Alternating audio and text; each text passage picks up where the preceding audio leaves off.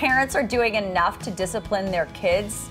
Is what you see from kids in public appropriate? You're asking me? No, I'm not, actually. This is a whole different, I mean, what we used to do and what my dad used to do, we did try that today. Oh. Not a thing. All right, so we invited the FabMom, Jill Simonian, here this morning to talk about this because, seriously, the generational thing is a big issue when it comes to discipline. It is, but here's the deal. Full disclosure. I was born in the wrong generation, I'm convinced, because I am actually treating my kids in the same way that I was raised, and I'm not doing this, honey, darling, la, la, la. I mean, I love them, I cuddle, you know, all that. Sure. But there are rules at my house. Yes, okay, so let's talk about I think that you are not alone. I think that it's the silent majority out there. Do you know what I'm saying? Yes, because I feel like I know my brother and my sister-in-law, they treat their children the way you're talking. They're like, no, this is my house, these are my rules. So how did we get so far away from that? That is the biggest mystery to me. I can't explain it. I'm on my website. I am fully aware that I am not a psychologist. I am not a therapist. I am a mom doing my best with my common sense and rationale according to how I was raised. This day and age, we are very, I think collectively as parents, we want to raise kind kids. The big buzzword is raise kind kids, raise kind kids. But somewhere, and I can only speak to, you know, some of the parents in my own community, we're trying to raise kind kids, but that line is being blurred where we're scared to draw any rules. We're scared to say no.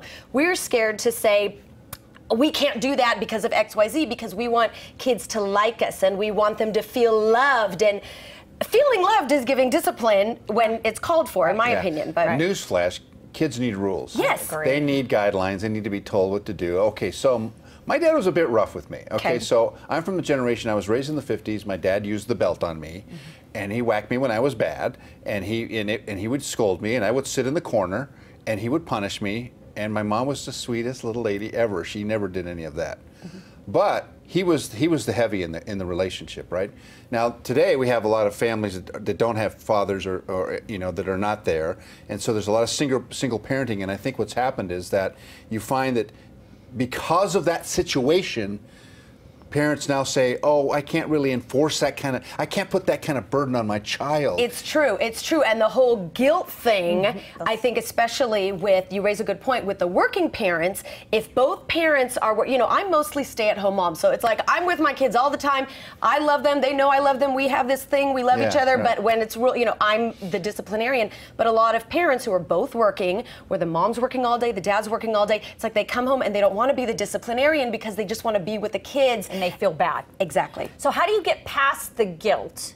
Because I think a lot of families deal with that. How do you turn it off? No, listen, how do you get past the guilt, but also have the discipline? How do you do both? You just have to say, that's the rule. You have to say, this is what I am committed to in order to raise kids that are respectful at home, in public, with all age groups. You have to be, I am only speaking for myself, I have to commit to it every single day. It's not easy. It's not easy. Let's not sugarcoat this like it's easy. No, it is so hard. And I will be, in fact, I chaperone my daughter's, I wrote about it on my website, I chaperone my daughter's field trip. And we went to the California Science Center, and that place is huge. And there's like 1 million second graders from our school.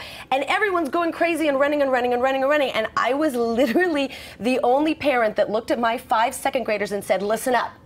If any of you run away from me, you will get lost here and you may not make it back to school.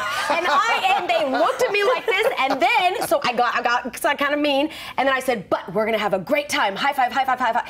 And guess, they behaved. I had to remind them, hey, remember what we said, don't get lost. Keep reminding them, Keep reminding them, but they were the only kids that weren't like running into elderly people in the halls. I'm interested in what the other parents thought of that comment. Think they thought I was mean, witch, crazy, rude.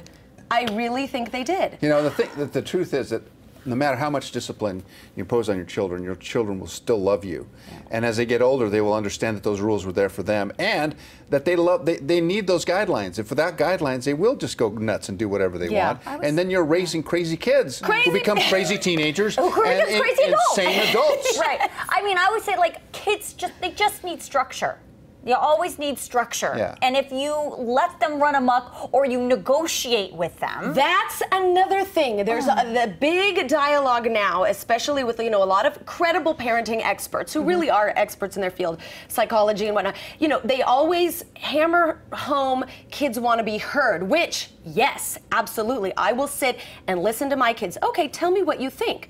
And then my answer is no. The answer is no because I said so. But that is a big thing where parents are, we're trying to listen to our kids, but we're losing the authority that we have to have in order to raise productive, good people, I think. All right, Jill, go to your room. You're done. Exactly. I am now imposing structure on you. We are done. Dad says you're because done. I said love you, and I still love you guys. All right, Jill, thank you for being here. Right. We'll be right back. Thanks.